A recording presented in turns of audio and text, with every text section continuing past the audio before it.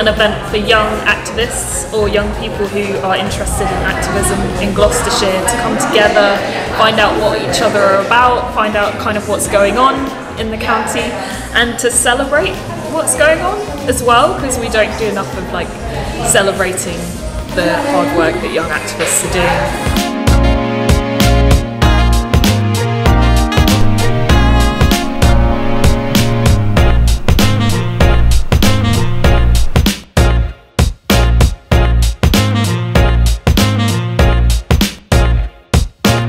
If you want to go fast, go alone, but if you want to go far, go together.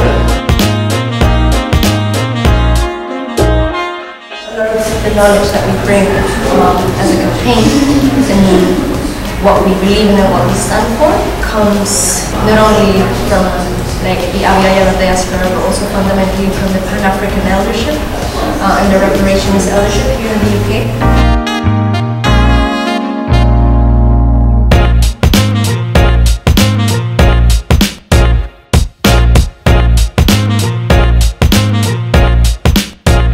It wasn't about understanding, it was like really dehumanizing. It was like, you are like, there's this idea of like banking education, so you're just a bank to put information in you, and this was how she was treating us. And so if anyone was getting in the way of being effective, it would be like the worst thing for her.